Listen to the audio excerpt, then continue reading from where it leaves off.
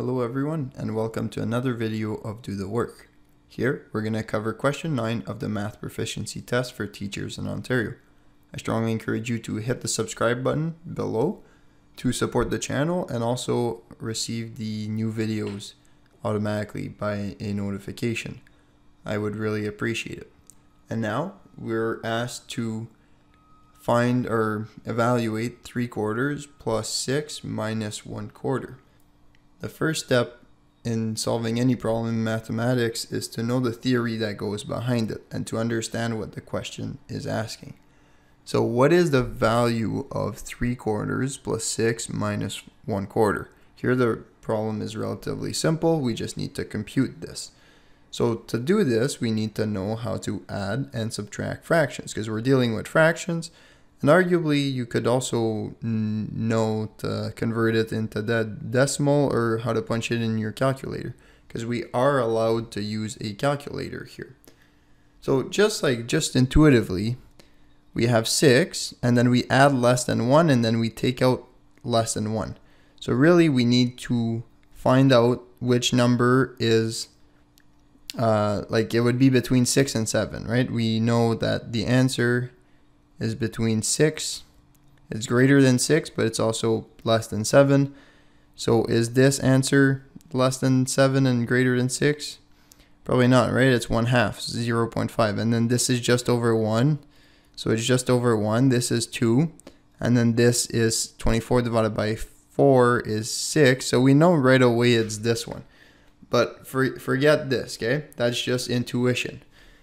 But I'm just showing you this in case you're stuck and you don't know how to add and subtract fractions. So let's do it the formal way now. We have 3/4 plus 6 and then minus 1/4. We need a common denominator. So that's the first step. Common denominator. What's the lowest one? Like, sure, we could put all the fractions over 8, but the lowest one is actually just 4. Because we have 2 4s already, so I'll multiply by 4. And note that we're allowed to do this because this is multiplying by 1.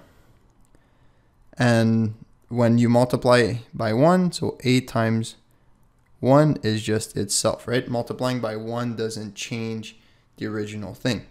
So we get 3/4.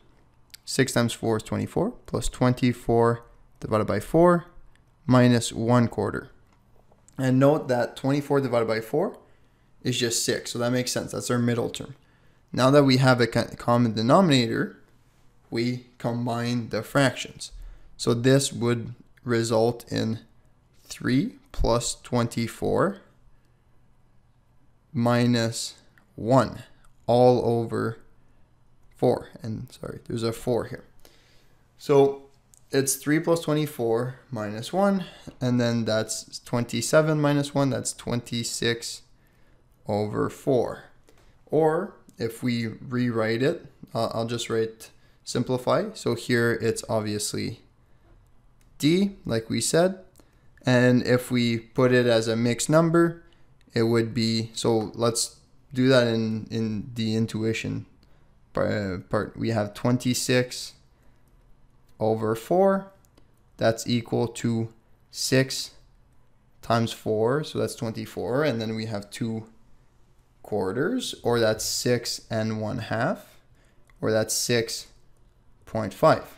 You can also convert it like this, right? You can divide it by 4, and you get the following.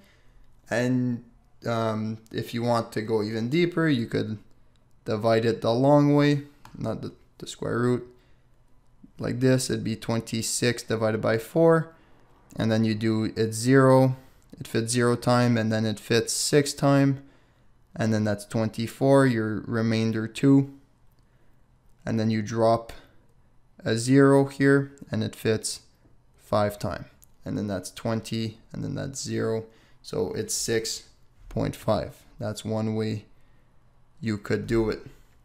So that's it for this question.